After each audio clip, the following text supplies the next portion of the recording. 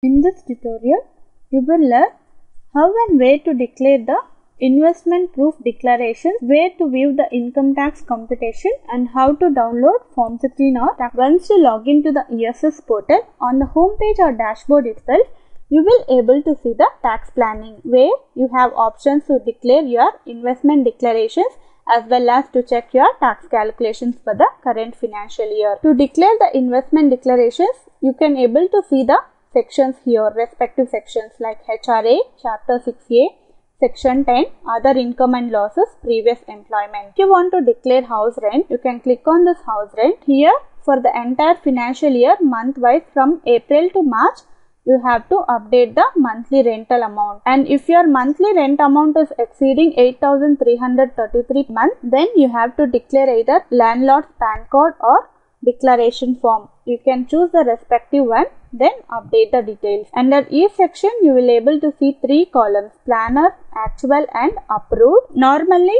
your company will ask you to update the investment declarations for the financial year starting under the planner column, at the financial year ending at the actual column. Whenever they open for the same, you will have an option to enter the amount, and this approved column will entered by the concerned person who validate the bill from the admin login. Then you will able to view the approved amount. For the final tax calculation, this approved will be considered. Till then, whatever you have updated under planner, that will be considered for your tax calculations. And if you want to upload the bills, you can use this attachment icon. You have to click on this attach file, have to browse the file, open and upload. Once enter all the details, you have to click on save. Once saved, you will see the message successfully saved. Next, Chapter 6A. Under this section, you will able to see all ATC, ATD, ATE deductions here. Based on the respective section, you can update the limit here, amount. ATC, you will able to view. ATD, under ATD medical insurance, if your self medical insurance policy, then you have to update under the ATD medical insurance self. If medical insurance policy covers your dependents, your parents, then you have to choose this medical insurance dependent. If your parents are senior citizen, then you have to choose this ATD medical insurance dependent senior citizen. All Chapter 6A related sections will reflect here. You have to update accordingly. And if you are having interest on housing loan, that principal amount you have to update under this ATC repayment on HR, whereas the interest amount you have to update under other section under other income. So once you update here as well, then you have to save. Next is section 10. Here the allowance components based on your company's structure will reflect. Medical allowance, LTA, petrol reimbursement. If your company has created such allowance components, those components will reflect here. Again, you can declare the same under planner. Then you have to save. Next, other income and losses. If you are having income from other sources apart from regular salary, that also you can update here under income from other sources on which tax will get computed. If you are having interest on housing loan, as explained earlier, the interest amount you have to update here under this other income. If it is a self-occupied property, you have to enter the amount under negative value, and if it is a let out property,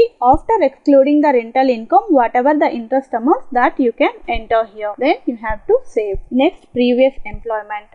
If you have joined in this company in between the financial year after April, like in the month of June, August, like that, then you can declare your previous company income details under this previous employment. Here, you can enter the total earnings after exemptions before professional tax.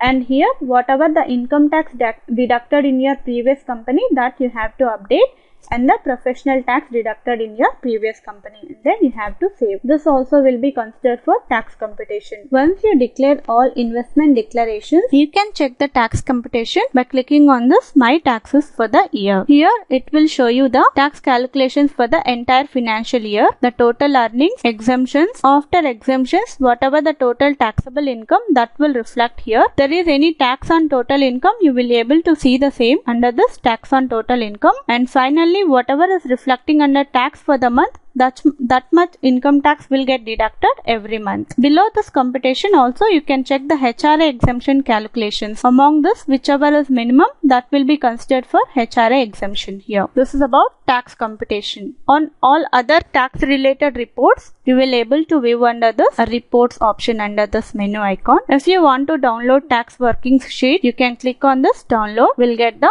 PDF document. Here you can choose for which financial year you want to download the tax working sheet. Based on the financial year, that will get downloaded. Next is year to date salary. If you want to check for the entire financial year what is your salary is being paid, then you have to click on this year to date. You will get an Excel sheet computation till whichever month is paid, it will show here. Once completes the financial year from April to March, you will able to view in this year to date report. Next, Form 16 Part A and Part B. Once your company uploaded and generates this Form 16, then you will able to view the same under this Form 16 Part A and Part B. This is about income tax calculations and how to and where to declare the investment declarations. Thank you for watching this video.